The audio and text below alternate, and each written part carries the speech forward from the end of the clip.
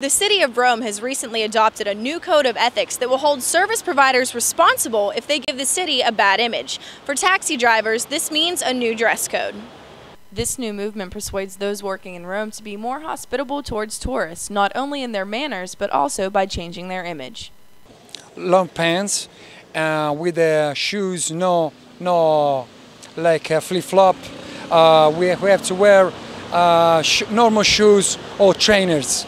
And also on top we have to wear not t-shirt but shirt with a collar shirt, short sleeve, long sleeve, but it doesn't matter. This issue has been discussed before. In fact, one local Roman has been hearing complaints for quite some time. Not only locals but mostly tourists and foreigners complain about the dress codes and the habits sometimes of taxi drivers in Rome.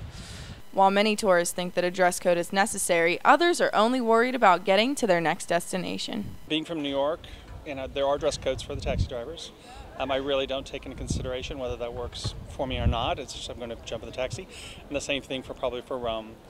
From Piazza Tre Lusa, I'm Liz Brady, Roman Forum, Web TV News.